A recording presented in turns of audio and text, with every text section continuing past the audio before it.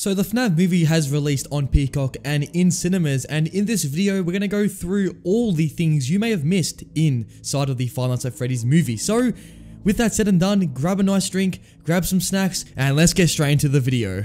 The first reference today is the Sparky's restaurant reference, where the restaurant where MatPat serves the customers is called Sparky's, which is a direct reference to Sparky the dog, which was a popular fan-made animatronic back when FNAF 1 first released. Another time we see Sparky the dog is in the parts and service room, where Max sees the dog animatronic, and to the left of Sparky you can also see Shadow Freddy, who sits in the left side of the screen. During MatPat's cameo, he explains how lunch is the most important meal of the day, and then he drops "It's just a theory," which is a direct reference to MatPat's YouTube channel Game Theory and Film Theory. At the start of the movie, during the section where Mike is in the mall, you can actually see to the left of Mike, you can see a rainbow with googly eyes and a smiley face. This is a direct reference to Chica's magic rainbow from FNAF World. During the film, you can actually see BB toys spread across the pizzeria. This is usually accompanied by a jump scare, and this happens multiple times throughout the course of the film. But if we take this a step further, this could be saying that BB will be in the second film, which will be during the course of the FNAF 2 events. Another thing this could be is a troll, as in the games, BB is a troll for the player and can deactivate your lights. So in the movie, it's kind of reverse, where BB is actually the one giving jump scares. At the start of the film, we see a dream theory book. This dream theory is actually a popular theory during the events of the FNAF games, where it is speculated that the events of the games is all a dream. In the movie, the dream theory is most likely targeted at Mike. This is a main plot of the film, where Mike tries to relive the memory of his younger brother Garrett being kidnapped.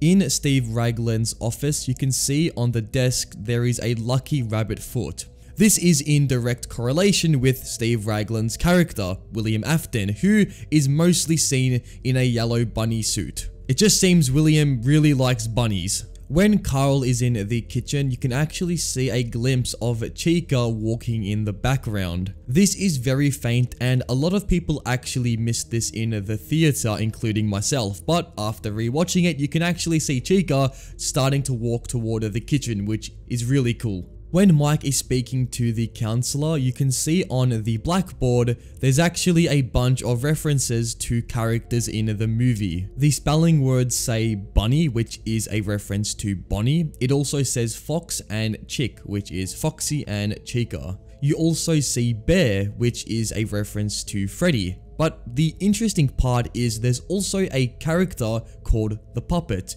which in the games, the puppet is a main character who gives life to the animatronics and is seen in the second game. So this could be leading to the fact that the puppet will be in the second film.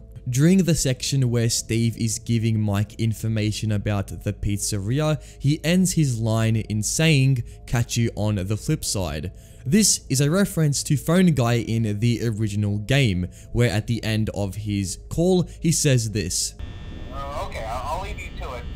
See you on the flip side. When Vanessa is showing Mike the animatronics for the first time, the animatronics perform a song which is called Talking in Your Sleep. During the performance of the song, Freddy looks directly at Mike. This is a cool detail. As Mike is sleeping, he sees the spirits of the animatronics, and in this scene, you can see the animatronics are already onto Mike. During the scene where the group of people break into the pizzeria, one of these people named Carl has a shirt which is clearly a reference to the Midnight Motorist game from Pizzeria Simulator. Another reference to Pizzeria Simulator is when Vanessa says that's called criminal negligence. This is a direct reference to the blacklisted ending in FNAF 6, where the voiceover says, "You were reckless and borderline criminally negligent." When Mike puts the tape in for the first time, on the tape, if you look closely, you can see a very faint name. This name reads Fritz. Fritz is a character from the second game. However, in this case, Fritz, or Fitzgerald in the games, may have been a prior night guard which worked the night shift at Freddy's. As the group of people break into the pizzeria, on the cams, if you look closely, in the corner, you can see a endoskeleton. This same endo can be found beside Sparky during the parts and service scene with Max. Another reference to the games is that all the animatronics kills are directly the way they move in the games. For example, Bonnie's kill is in the parts and service, and in the games, Bonnie always moves to the parts and service. For Chica, it's the kitchen where she kills Carl. And for Foxy, it's the hallway where Foxy kills the first night guard at Freddy's. As Mike and Vanessa are in the back room, you can see an animatronic in the corner, which Mike points out. A lot of people, including myself, call this Circus Baby. However, this animatronic is not Circus Baby and is in fact an animatronic called Ella, who is from the FNAF books. During the opening intro of the movie, you can see the events of how William stuffed the kids in the suit. As William is taking off the suit, you can see he is resembled as Purple, which is a direct reference to the games, as William Afton is the purple guy. In the scene where Vanessa is unveiling the truth about William Afton, she hands Mike a picture of her with her dad when she was a child. She is holding a plane, which is the same plane Garrett had when he got kidnapped.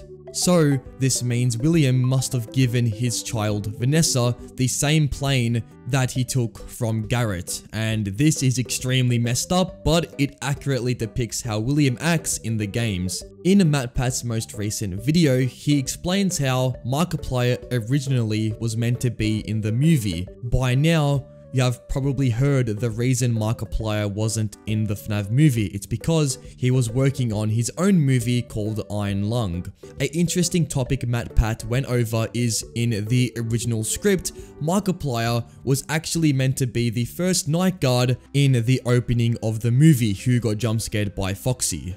And this would have had Markiplier saying some of his famous lines from his first ever FNAF YouTube video on his channel, which is insane. During that scene where William is getting spring locked by the animatronic, he says the line, "I always come back." For those not familiar with the games, this is actually a very famous William Afton quote, which he says often during the games. "I always come back." For those that are wondering why William would say this, it's actually because he knows more than anyone how the animatronics work, and how when you get spring locked or when you get stuffed in a suit, you actually possess the animatronic, so he knows for sure he will eventually come back in the form of Springtrap.